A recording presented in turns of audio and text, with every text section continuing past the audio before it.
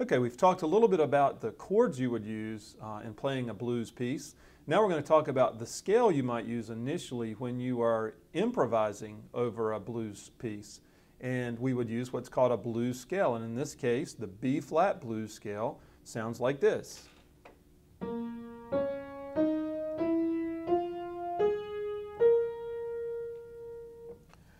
Okay, the notes I just played are the notes for a B-flat blues scale. And you'll notice we started on B-flat. We played the minor third of the B-flat scale, which is D-flat. We played the fourth note of the scale is E-flat.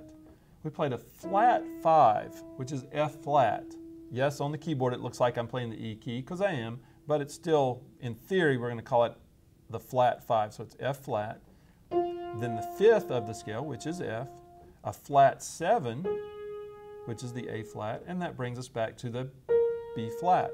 Now, if you use that pattern, 1, flat 3, 4, flat 5, 5, flat 7, and 1 again, or 8, starting on any key, you can play a blues scale in any key. But in this case, the blues in B-flat scale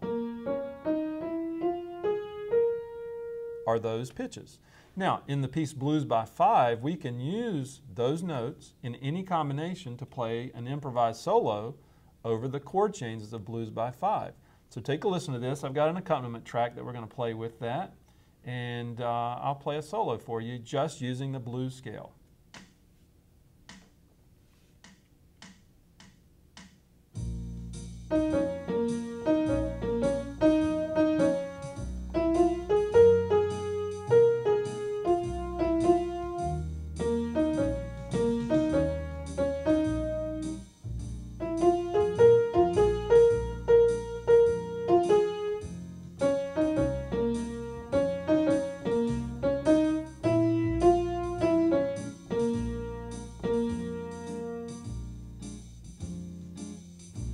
Okay, I would encourage you to experiment with that, and the neat thing about the blues scale is really there's not a wrong note. You can use any of those notes in any combination when you're playing a blues piece, and you can solo over it and feel pretty confident about it. Now, we're not going to always do that when we're playing blues pieces, but that's a great place to start. So I'd encourage you to experiment with improvising using the blues scale on Blues by 5.